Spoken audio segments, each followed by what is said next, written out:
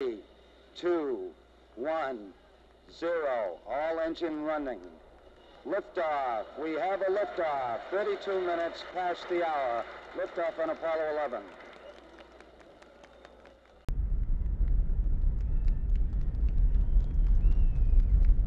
Plus 30 seconds. Roll complete and a bitch is programming.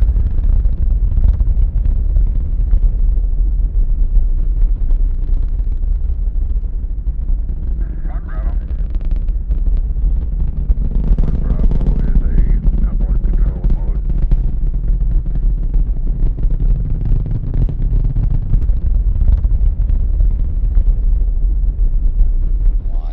First stage preparations are completed.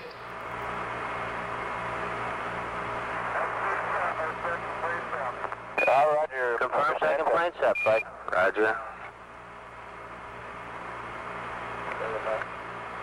How you, Fido?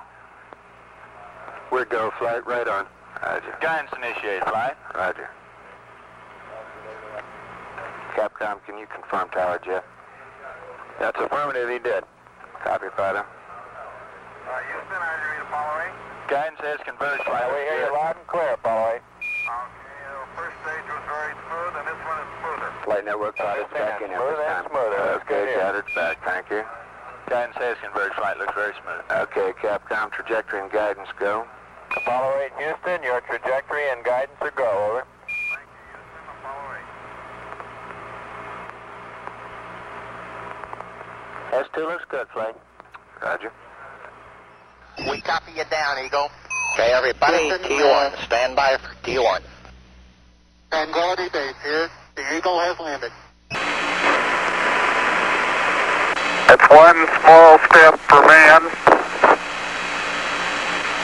one giant leap for mankind. 7, 6, arm, wait stage, engine arm ascent, proceed.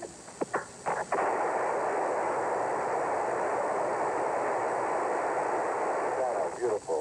26, 36 feet per second up. 5, little pitch over. Okay. That's it. Armstrong giving Collins a signal to move in for the docking. Okay, I have thrusters B3 and C4 safety. Okay.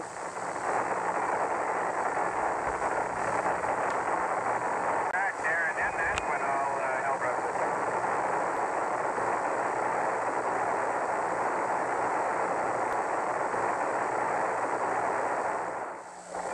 The focus is a little bit out.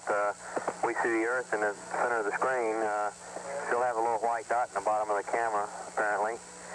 And see some land masses in the center. At least I guess that's what it is. We're at entry time. There's blackout.